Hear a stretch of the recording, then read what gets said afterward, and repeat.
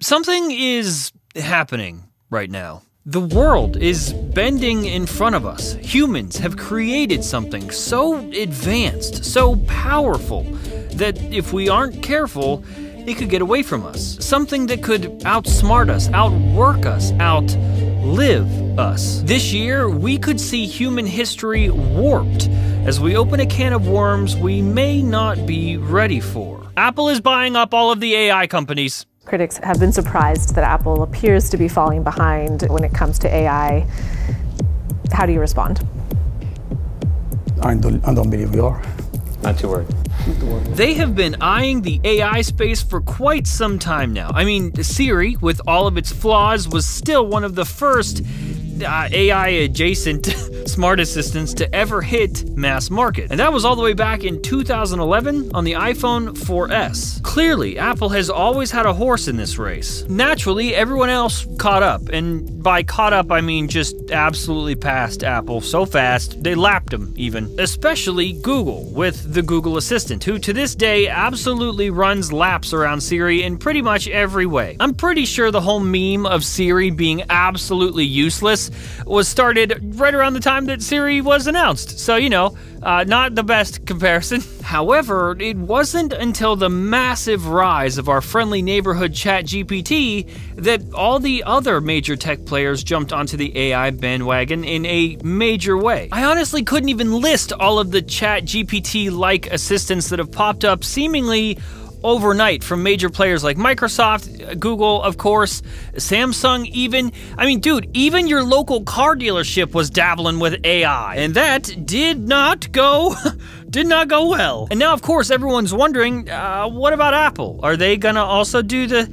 Turns out, yes. They are just way more quiet about it, like they usually are. Apple, you could say, is very interested. Quiet as they may be, wheels have been turning, and ho ho ho honey, they have been turning so hard. In this report from Statista, a global data and business information gathering platform, we've learned that Apple has acquired over 30, that's 30, AI-centric startups throughout 2023 alone. People, that is 30 plus entire companies, startups or not. 30 whole companies in 1 year. That's like one a week. In fact, Apple is leading in startup acquisitions compared to other companies like Google, Meta, and Microsoft. Statista's financial analyst, Edith Reeds, puts it into perspective. Apple is making sizable deals with many AI startups, putting it in a good spot for future tech developments, even as its competitors, Microsoft and Google, make considerable investments in already established AI companies. By acquiring promising AI startups, Apple gains access to top-tier talent and innovative technologies and consolidates its foothold in crucial AI domains, ensuring a competitive edge in the rapidly evolving tech landscape. And like, obviously, this is how it works, right? Apple has been known to acquire startups since, I don't know, forever-ish, but the difference here is what these acquisitions are going to end up powering. Look at the other main players. Google already unveiled Bard, their own assistant that's now called Google Gemini or something, whatever. Microsoft integrated Bing AI almost immediately into search, and now it has image generation capabilities. And let's not even talk about the AI things, the pins and stuff. We can just not there. This is all well and good. It makes perfect sense for how these other companies function.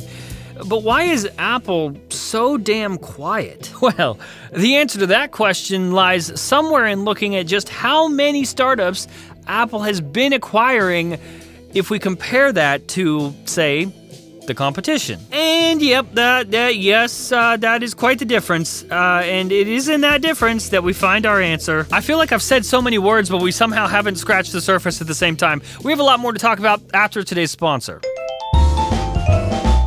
Hey, all the men in my family, bald as shit.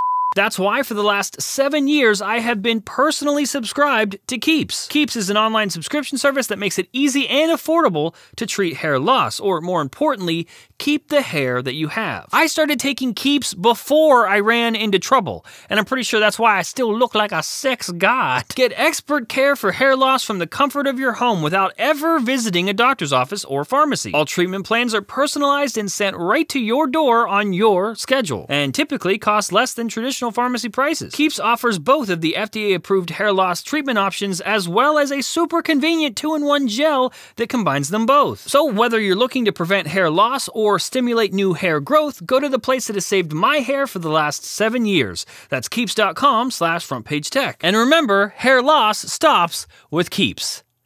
Get it? Because you keep it? Oh, okay.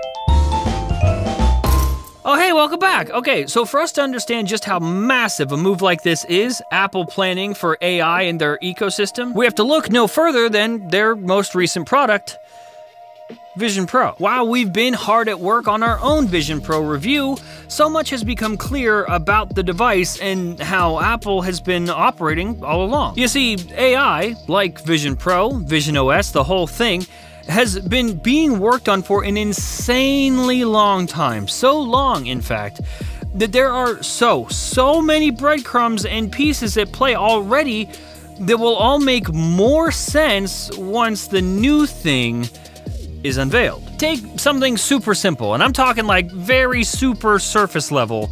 Let's take a look at Apple's own product pages on their website. How long has Apple had the ability to view these products with AR in your space? Here's a hint.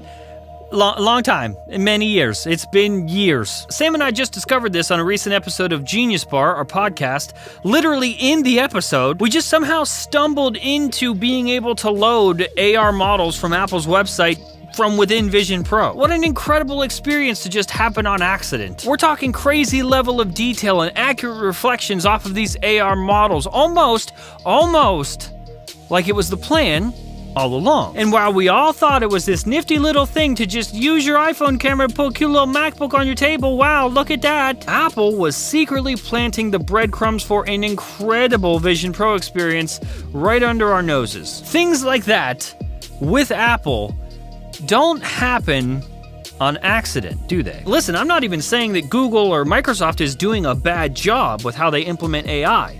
That's just the way they operate. But it's not how Apple operates. Why am I talking like this? Apple has been placing AI breadcrumbs everywhere, just without calling it AI. But machine learning is present in so much of what they're doing right now. We have Siri. Machine learning is a large part of how Face ID works. Or how about the Photos app with photo recognition and organization? How about taking those photos? The neural engine in the camera app is nuts. The keyboard within iOS, especially within the last year or so, is littered. We could even mention the noise awareness part of AirPods. That's crazy by itself. Apple Maps also uses AI. Listen, guys, the signs are there. Something big is coming. Okay, hang with me. The following is a quote from Steve Jobs from an interview he did with Fortune magazine from all the way back in 2008.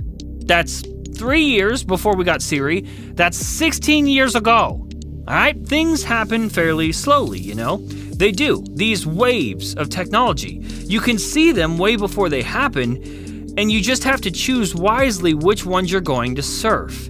If you choose unwisely, then you can waste a lot of energy. But if you choose wisely, it actually unfolds fairly slowly. It takes years. Listen, you know at this point, if you've been watching the show for more than just this episode, you know how I feel about AI. It's equally incredible and terrifying, all right? And at some point, maybe not right now, it's gonna kill us all. So no pressure, not to scare you or anything. But for now, what I really appreciate with Apple's approach to AI is it's not just the Wild West. They're putting guardrails on how AI is used in their platforms and their ecosystem.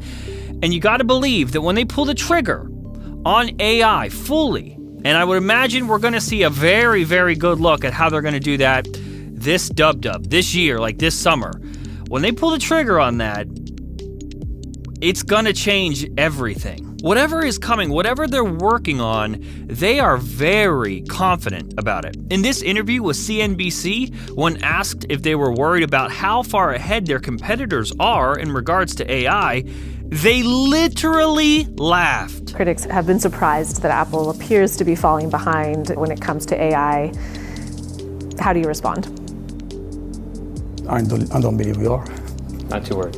Not too worried. Guys, that is not a normal laugh. That is an evil, we have something up our sleeves laugh. Think about just how intertwined the Apple ecosystem already is. iOS, macOS, iPadOS, watchOS, and now Vision OS. All of the cards are set up, the pieces in place. When Apple is ready to show us what they've been cooking, what they've been working on for even a longer period than Vision Pro, it will finally all make sense, and once this can of worms has been opened, good or bad, there may not be any going back.